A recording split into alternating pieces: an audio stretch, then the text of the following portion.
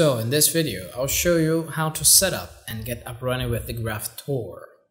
If you're interested in learning the GraphQL plus minus, I'll show you the fastest way.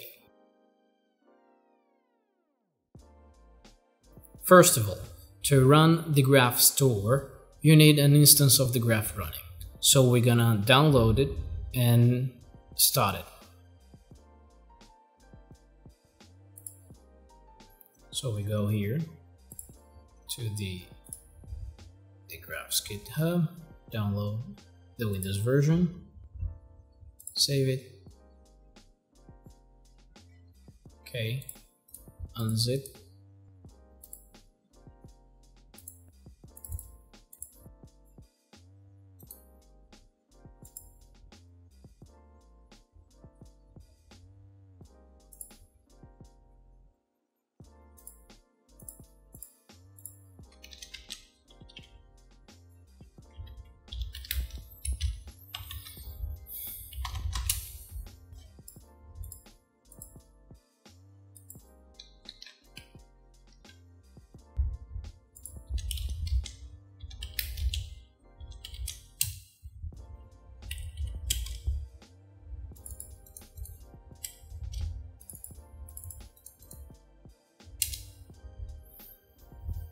okay.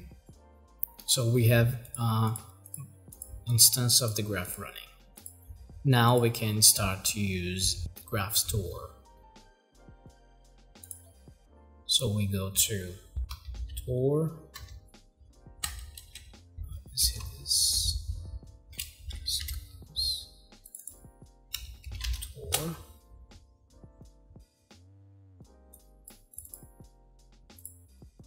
So we start.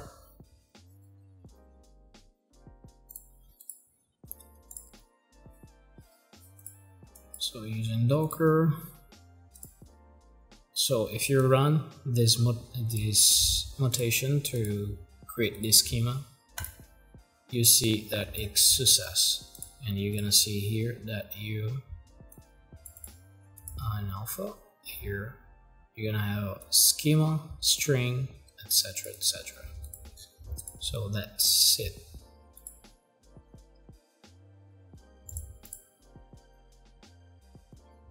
So I'm gonna run a few rotations.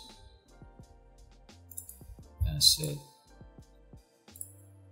See, and you can use also you can use Gradle that is here, but you can use the plate Dgraph if you don't want to use the this binary from Gradle. You can choose here, so you can change here. You're gonna put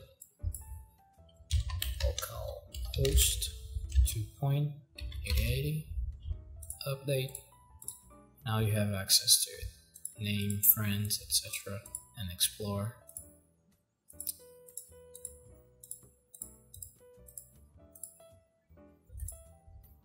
That's a way.